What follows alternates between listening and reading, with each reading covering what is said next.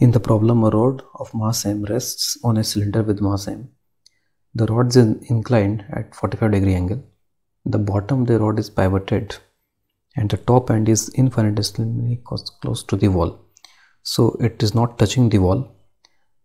Similarly, the cylinder is infinitesimally close to the ground but does not touch it. So cylinder is not touching this ground. What is the minimum coefficient of friction between the rod and the cylinder that allows the system to be static? So static means it should be in equilibrium. Net force and net torque on the rod and cylinder must be 0. Assume that there is sufficient friction between the cylinder and the wall. Let us make the free body diagram first. On cylinder, forces are mg, which pass through its center of mass, one normal reaction from this wall, and it will tend to slide down. So friction is like this.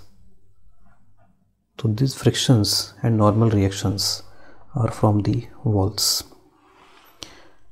Now from this contact, this normal reaction and this normal reaction will again pass through the center, and since it is tend to slide down, so friction on this cylinder will be like this.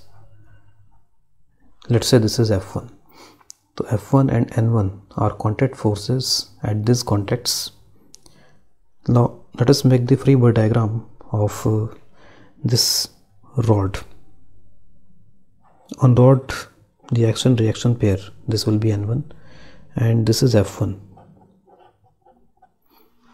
From symmetry of the diagram, we can see this is isosceles triangle and this is the in circle.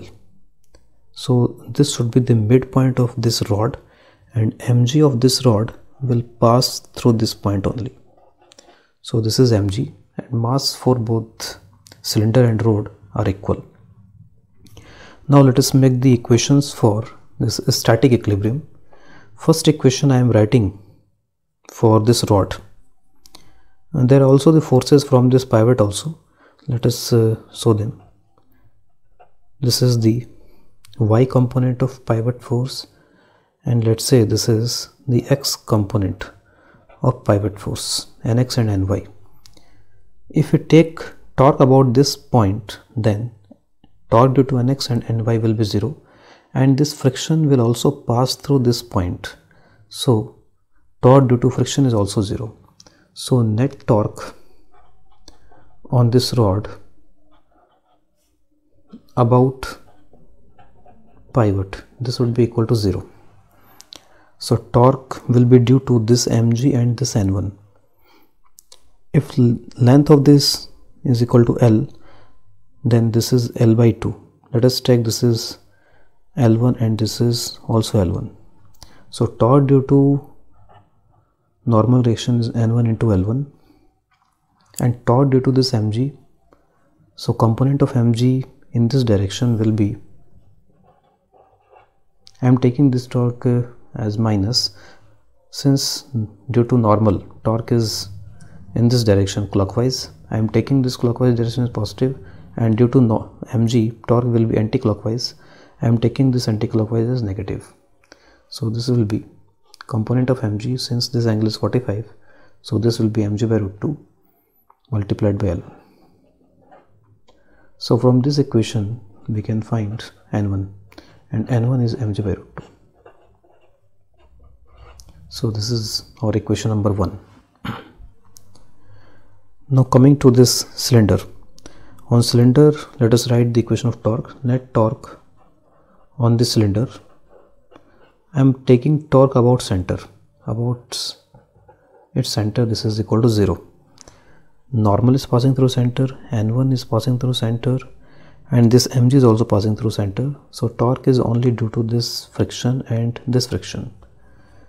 Torque due to this friction will be in the clockwise direction, and torque due to this friction will be in anti-clockwise direction. Both the torques should be equal. Let us assume that radius is equal to r, so Fr is equal to F1r. From here, F is equal to F1. And we have to calculate minimum coefficient of friction between rod and the cylinder. for the condition of minimum, we can take the critical case when this f1 is equal to limiting. I am taking f1 as f1 limiting, and this f1 limiting will be equal to mu into n1, and this n1 we have calculated earlier, it is mg by root 2. Now from all these relations we can see we have now the value of n1, and n1 is mg by root 2. We have now the value of f and f1 both, and both are equal to mu mg by root 2. So these are the conclusions from 1, 2 and 3. If you see the variables, then variable we have to calculate is mu, and one variable is normal reaction. If write the equation in horizontal direction for this cylinder, then n will also come. If you write the equation in vertical direction for this cylinder, then in vertical direction the forces will be this f, and this f is known. The f1 component of f1 in the vertically up direction, f1 is known in terms of mu, and mu we have to calculate. n1 component will be downward direction, so n1 is also known and mg is also known. So we will write the equation in vertical direction for the cylinder. Net force in vertical direction on cylinder, this is equal to 0. So writing the forces in the vertical direction, component of n1 will be vertically up, component of friction f1 will be vertically up, and component of this normal reaction will be vertically down. Net upward force must be equal to net downward force. So upward forces are f1 by root 2.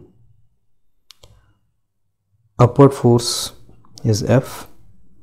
Downward forces are n1 by root 2, component of n1 and mg. For f and f1 we can put mu mg by root 2.